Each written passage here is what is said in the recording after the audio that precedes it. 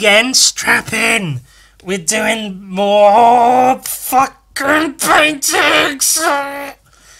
This one's a Teenage Mutant Ninja Turtles painting. Well, it's not. It's a Teenage Mutant Ninja Turtle singular one of painting.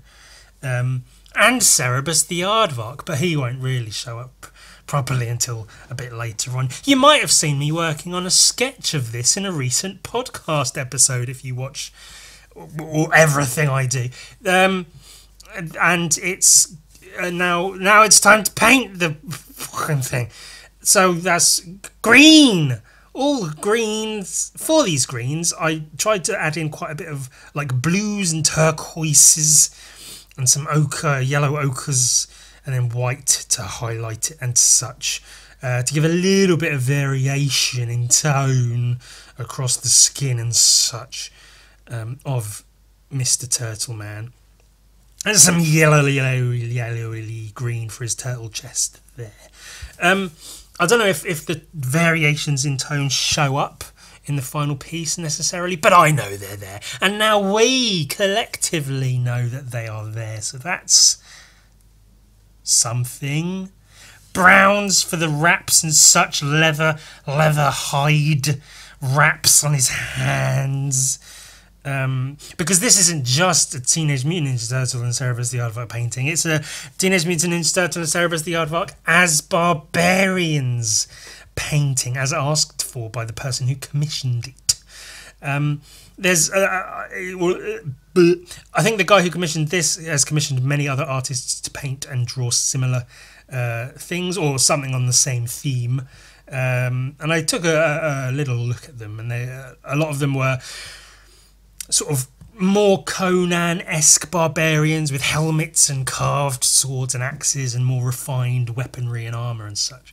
But I wanted my barbarians to be a bit more sort of savage Badlands kind of barbarians rather than warrior types, you know. So we've got leather wraps and furs and the Turtle's battle axe is a lot more raw and rugged, more or less just a stick with an axe head stuck on the end, and you know, skull necklaces and things. Savage barbarian, not necessarily caveman, but you know, that sort of vibe. There's the axe head. Oh, it's getting exciting now. Details on the shell and the stuff. It's getting there. Sooner or later, I'll work on Cerebus the Aardvark. Do grey, because he's grey. But I did put in sort of browns, mixed browns into the grey, sort of raw and burnt umbers, to look a bit more dirty and earthy, as opposed to the axe head, which, as I've said before, I add a little blue into the grey to give it a little bit more of a metallic kind of look to it. So it does differentiate it from the grey of the axe head to the grey of Cerebus's fur or flesh or whatever the hell it is he's covered in. And so we layer and layer and layer the greys on Cerebus. Cerebus typically has like a tuft of hair upon his head, but I try to give him slightly more longish hair, a little bit more Conan-like, just to make him, you know, a bit more sort of less kempt, a bit more unkempt, I guess would be the word, and yeah, a bit more wild and rugged and savage, beast-like, as opposed to not that. More browns for the leather wraps on his hands and arms and legs and such. Highlights, leaving little gaps to allow for the musculature of his arms and things to show through. Oh, I used a pen there. Did you see that little flash of pen to sort of help redefine the daggers he has, carved out of bone daggers again, so they're not too civilized. These barbarians, they're savage. They got bone weapons. bone. And yeah, I used the pen just to refine the what the hell they're bloody supposed to look like, because I wasn't happy with it under the sketch, under the painting. Blocking in the background, which fades up in a second into grey, which is a bit weird. But then that's because that's the sort of the mid colour between brown and purple, and it's quite a pale, dusty purple is what I was going for. I don't know why I chose purple specifically. It was just sort of the colour in my head. I think on a subconscious level, maybe it's because it contrasts with the green of the turtle skin. And I did want to keep it pale and dusty, so it looks like a sort of dusty, foggy sky in the background rather than a harsh, vivid purple or something. And the dustiness sort of fits with the dry, almost desert kind of ground that they're stood on, with pebbles and rocks and bones and such. I say bones, there is a single skull which I'll paint in a second. But these are fun bits. I always enjoyed drawing and painting floors. I don't know what it is. It's just something sort of interesting about painting shit on floors. It's, you do all these bumpy forms with all these different shapes and curves and stuff, and it's nice to just do a flat floor now and again, I guess. I put a bit more highlighting on Cerebus's face just to make that stand out a little bit more, so it didn't get lost in the grey of his skin. And I painted the skull in there really quick. Some more highlights on the ground, some pebbles, stones, or whatever.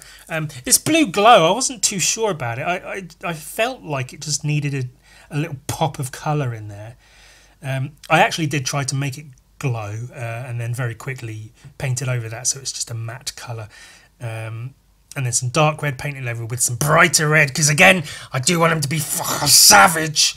So I put blood coming from his mouth and over his axe as he's just killed someone or something, and I like that. But then I think maybe that contrasts too much with that blue turquoisey kind of glow, and so now for me personally I feel like I've shoved too many colours into it. I think it works on the whole as a piece, as a final altogether thing, but you know, it's practice and you live and learn. You try a thing and you go, did that work? I don't know, fucking whatever, it doesn't matter.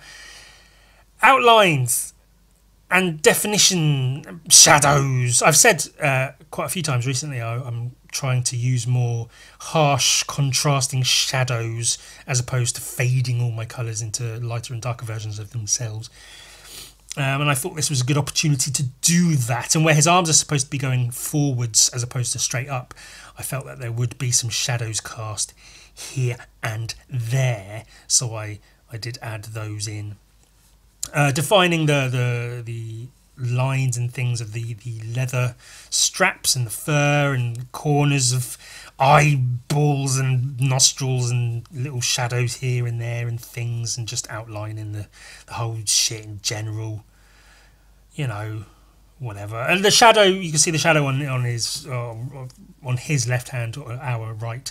I think that's quite an effective shadow. The one in his armpit I'm a bit about, but that's also a trick to, you know, if you don't know what details you're supposed to be doing, you just throw a bunch of shadow in there and cover it up, and it sort of looks kind of effective.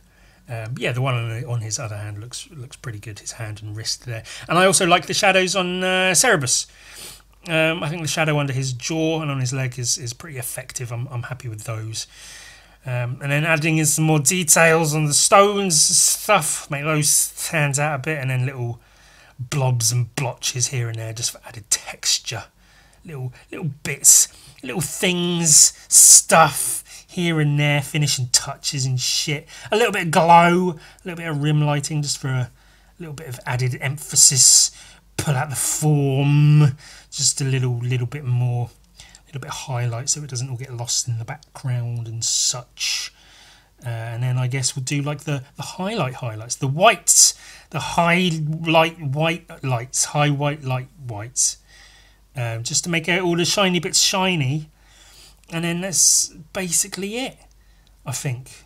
Yeah, scribbling about little bits here and there, and then I was fucking it. And there's the final piece. You may the sharp ones of you may be able to see that I did add in a few details, maybe even took a few details away. I tidied it up a little bit after I finished recording because I couldn't be bothered to record any more. And that's the final thing, and I'm really happy with it. I really liked this one.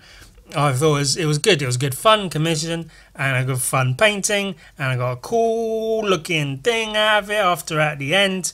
And it's all very good, and it's all very good.